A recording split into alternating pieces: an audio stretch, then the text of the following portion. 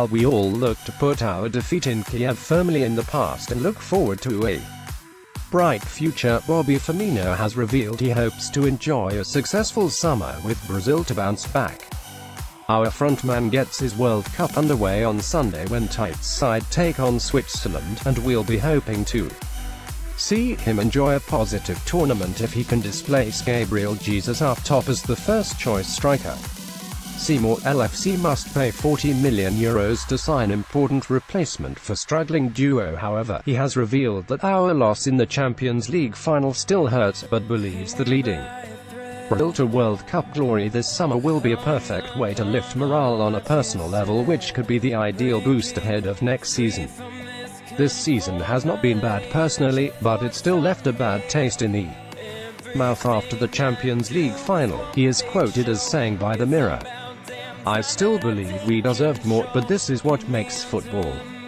Now I'm at the World Cup, and for a Brazilian player it is what you dream. I can't compare it.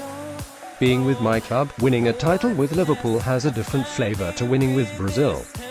So the defeat against Madrid will always be there, but this is a different challenge and already I'm enjoying it.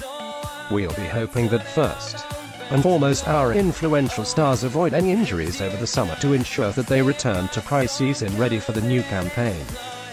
Beyond that, it will be good to see them enjoy positive tournaments too. Nevertheless, the crucial factor will be to use the defeat to Real Madrid as fuel to improve ourselves further and have it as motivation to go that extra step next season.